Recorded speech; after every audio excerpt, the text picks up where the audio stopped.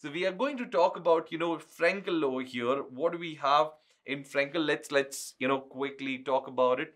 So when an anion is displaced from its regular position to an interstitial position, what is that?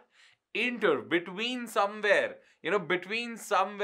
between the lattice points, right? Interstitial position, right?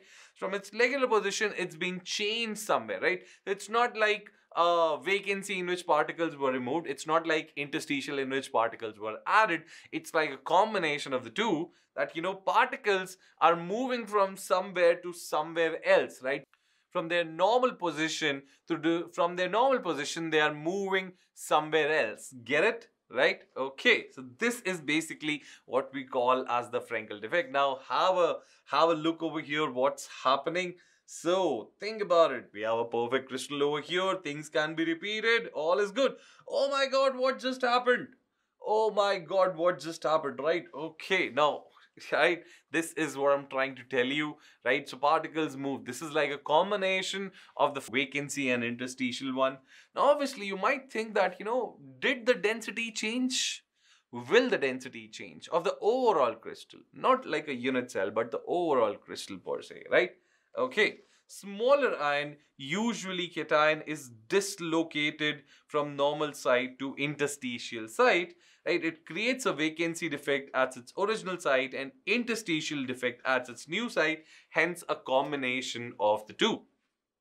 It's shown by ionic solids having large difference between the positive and negative ions, right? So, like when you have a very small cation and a very large anion, these defects are very prone to show, right? Okay, remember, there could be a question built on just this one point, right? Understand? Okay. Density of the solid does not change. Obviously, this is pretty basic stuff, right? Density does not change. Again, you have some examples you want to remember, although I would not push it on you. Yeah, okay, cool. Now let's go forward and let's deal with the Schottky one, and let's see what does that have, right? Okay.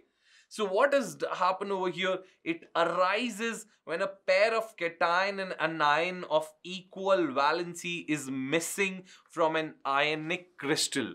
Arises when a pair of cation and anion of equal valency is missing from an ionic crystal.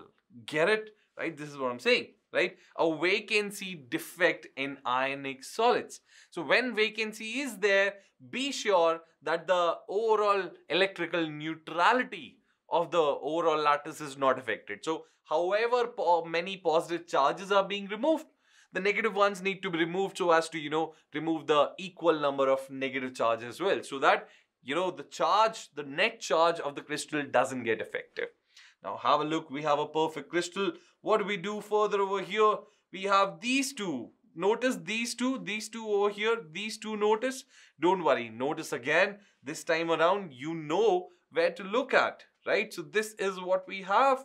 Notice, people, this one and this one over here, right? So what is happening? You see them glowing. Now they're going to go away. And you have these over here. These are going to go away as well, right? So this is what we have. Now let's head on over to the Schottky defects per se, right? Let's talk about what these have in store for us. Okay, so let's see, right? These ion pair vacancies, they obviously decrease the density. Why? Because, you're removing something. So this is a vacancy version of the ionic solid, right? Okay. Furthermore, that point is that, this is shown by the solids which have small difference in the sizes of cations and anion, right? So the point is, the Frenkel one, the earlier one, is the one whereas the difference is large between cation and anion. This one over here, on the contrary, on a contradiction to the previous one, happens when the sizes are comparable, right? There again, another question could be made just out of that, right? Okay. And those were some compound names which you might want to look at. But then again, I'm not going to push it onto you to remember these. Yeah. Okay. Cool. Let's move forward, people. So number of Schottky defects in ionic solids as actually, that number is quite significant, right?